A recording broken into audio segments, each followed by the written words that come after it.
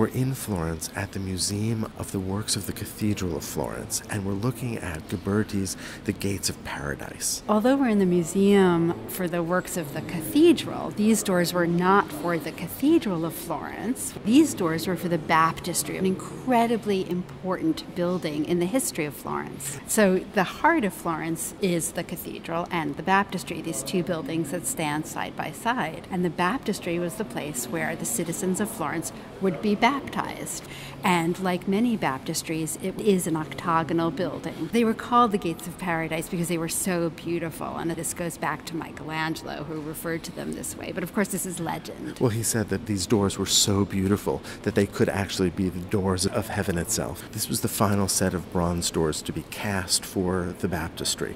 The first set were coming out of the medieval tradition. They were by Andrea Pisano, and the subject of those doors was the life of St. John the Baptist. And that makes sense for a baptistry. The second set of doors were by Ghiberti, but at the beginning of his career. He had won a competition that had come down to him and Brunelleschi, and he was victorious and would go on to cast, quite famously, this extraordinary earlier set of doors. When those were finally finished, he received this commission. Even though these doors by Ghiberti were intended for the north side, when they were done, they were considered so beautiful that they were placed on the east side facing the cathedral itself, the place of honor.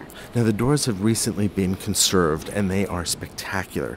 Only a few years ago, they were black with grime, but now all that original gilding is visible. All of the extraordinary detail here is visible, and we can see why the Florentines wanted to move them to the most prominent place. And why Michelangelo referred to them as the Gates of Paradise. Now, we should say first, too, that this was commissioned by the wealthiest of the guilds of Florence. So this was commissioned by the Guild of Wool Merchants. We might wonder why so much energy was spent on doors. Doors historically have been the place where one focuses sculptural attention. If you look at medieval cathedrals, the doors are often surrounded by the most elaborate carving. But if you go all the way back to the classical tradition, if you go back to ancient Rome, there is a great tradition of bronze doors. Right, so we have the great bronze doors on the Pantheon. And it makes sense that the Florentines would want bronze doors in this tradition on the baptistry, since the Florentines believed that their baptistry had ancient roots, that it was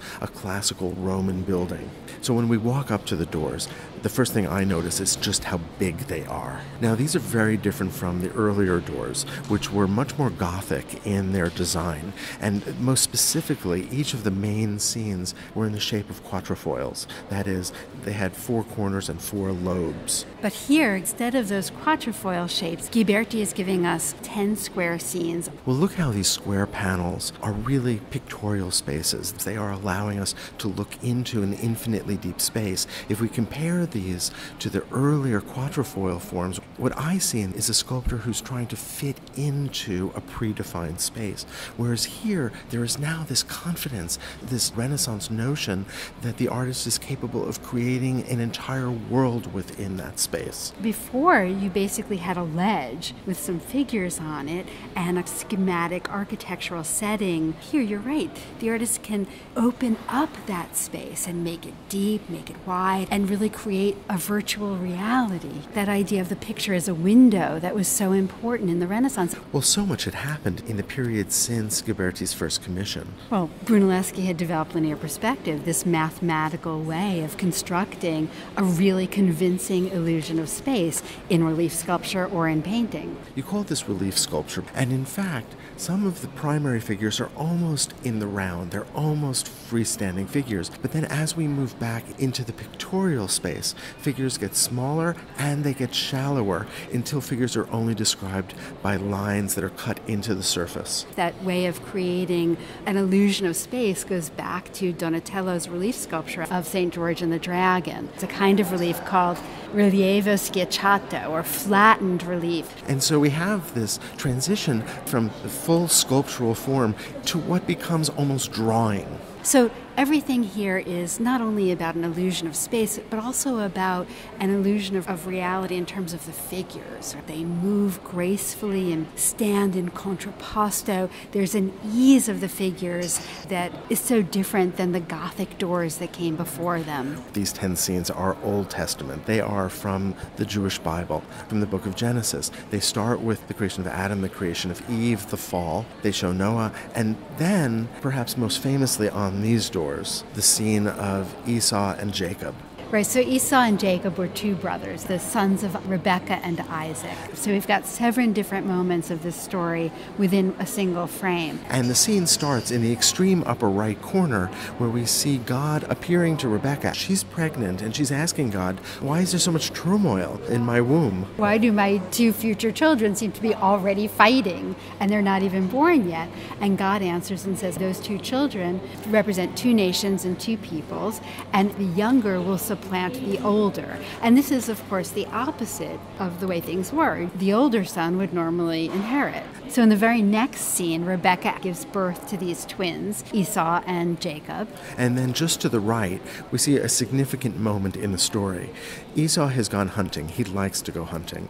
And he's come back really hungry. He goes to his brother Jacob, who's about to eat a bowl of stew, and says, "Can I have the stew? I'm famished." The brother says, "I'll give you my stew if you give me your birthright." So Esau, not being very clever, sells his birthright, right? Sells his inheritance for a bowl of stew. Then in front, we see Isaac sending his son Esau out to hunt for him. Isaac likes the meat that Esau brings back, and he also tells him, when you come back, I will give you my blessing. And we see Esau going out hunting on that right edge of the panel. And in fact, Esau is Isaac's favorite. And Rebekah's favorite is Jacob. So what's next? In a way, the climax of the story is next. Rebekah says to Jacob, while your brother's out hunting, I want you to bring me a couple of goats. I'm going to make the stew for your father. And you're going to bring him that stew, and you're going to trick Isaac into thinking that you're Esau and have him give you his blessing instead of the older son, Esau. And in the lower right, we see Isaac blessing Jacob, thinking he's blessing Esau. Rebekah and Jacob have tricked Isaac into blessing the wrong son. This is a pretty complicated story, and yet the artist has been able to delineate it quite clearly. This early Renaissance moment is so proud of their knowledge of the classical tradition and of their ability to reinvent it. Look at the clarity of the line. Look at the clarity of the geometry. All of that would have signaled the return to the classical tradition. And the round arches and the pilasters with Corinthian capitals and the way that the figures stand in contrapposto. And what that does is it sets up a stage set where this complex narrative can be clearly represented. And within the space that's constructed by linear perspective, we see the orthogonals, those diagonal lines that recede into space, in the floor. I also see them in the arches. And they lead to a single vanishing point in the middle distance. This is a masterpiece of early Renaissance clarity in terms of the space, early Renaissance interest in the human body. Look at that figure of Esau. He stands in this lovely contrapposto. That space is so believable. Everything that we expect about the early Renaissance is here.